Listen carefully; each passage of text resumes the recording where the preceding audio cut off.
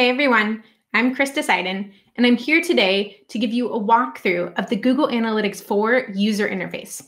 We'll go through some of the most common reports that you'll see so that you can feel comfortable actually going ahead and using Google Analytics 4.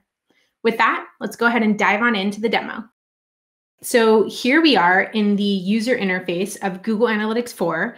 We're looking at the demo account for the Google Merchandise Store, and as you may know, the Google Merchandise Store is a place where you can go and buy Google branded gear. So this is an e-commerce store. So there'll definitely be a few e-commerce specific things that we'll see throughout this demo. So when you open up your Google Analytics 4 property, you'll land here on the home screen. And the home screen has a lot of different info that Google has decided might be interesting to you for a quick snapshot. So you'll see things like users and new users trending over time, your real-time widget of users in the last 30 minutes, some insights, which are going to be automatically generated using machine learning, as well as a bunch of other quick overview widgets that will look at data pulling from some of the other reports within Google Analytics 4. One other thing I wanted to call out before we move on is this search bar. So this search bar is new and improved in Google Analytics 4, and it allows you to look at things like reports, or ask questions to be answered by intelligence. It'll also help you find many different things within the Google Analytics 4 user interface. So if you're having any troubles at all, you can definitely try searching within this search bar to get you started. So moving on, we'll pull up our real-time report. Now, if you're used to real-time analytics within Universal Analytics, this might look different to you. And that's great because it is new and improved for Google Analytics 4. So we'll see an overview of where our users are in the world, as well as how many people over the last 30 minutes. But if you scroll down, you'll see a whole lot more information here, like users by source or audience, your page title or screen name that people are landing on, event counts, event names, and user properties, all in real time. Next, we're going to go ahead and move on to our lifecycle reports. And there's several reports in this section. We'll start with acquisition in our overview report. And as the name suggests, this is an overview about where our users are coming from. So we'll have a trended view of users and new users over time.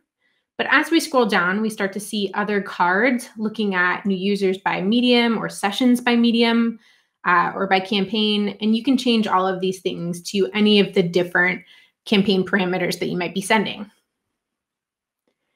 User acquisition and traffic acquisition, look at a deep dive on those topics. So we'll look at, in this case, new users by medium, but of course we can change this again to any of the different campaign parameters that we have. And one thing to note here, in any table report within Google Analytics 4, you'll see this plus button, and you can go ahead and add a secondary dimension to this report, similar to how you would do this in Universal Analytics. Moving on, we have our engagement section, and here we'll go ahead and look at an overview. And this is looking at engagement of your website. So how much time are people spending? What events are they doing? And you can look at engagement by events or by pages and screens by looking through some of these other reports for more details on engagement topics. Next, we have monetization. And here we'll go ahead and look at an overview. Monetization is the new term for e-commerce reporting within Google Analytics 4. So you'll see here we have an overview of the revenue that the store is taking in and total buyers, scrolling down more of those different e-commerce metrics we might be used to. And then, of course, important to any e-commerce business, our e-commerce purchase report. So what items are most popular on our site? What items are being purchased on site? And you can scroll down and see, in this case, looks like the Google Land and Sea Unisex Tee is the most popular product being purchased over the last month or so. Maybe I should consider getting myself one of these. There's a few other reports here for in-app purchases and publisher ads if you have app reporting and integrations with publisher ads. Next, we have retention. So we'll look at this overview report. And as the name suggests, again, this is how we're retaining users over time. So we're looking at new users in this first graph, but then we're looking at actual user retention by cohort and engagement in the following reports. Moving on to our user section, we'll start with demographics. And there's a demographic overview report and a detail report. So the overview report is actually going to bring together a lot of the different individual reports that you might have seen in Universal Analytics into a single overview here, where we're looking at users by country, by city, by gender, by interest, language, age, all of those various things that you would think of when it comes to demographics. And then the details report is going to be a table report where you can focus in on any one of those different demographic dimensions. Moving on, we have our text section. This is going to be pretty similar in terms of there being an overview that brings together a lot of the various reports that you might have seen separately in Universal Analytics into one section here. We can look at users by platform. And in the case of the Google Merchandise Store, they only have a web store. They don't have an app.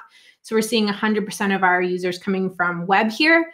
But if you have both an app and a website, this is where you'll see that overlap Venn diagram to see how much of your data is coming from which platform.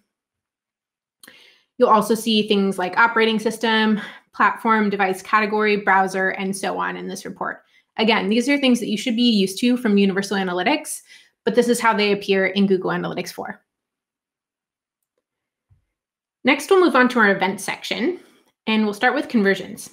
Now, conversions are going to be the most important events for your business. So for the Google Merchandise Store, these are going to be things like begin checkout, first visit, and purchase, because these are things that are often important to e-commerce businesses.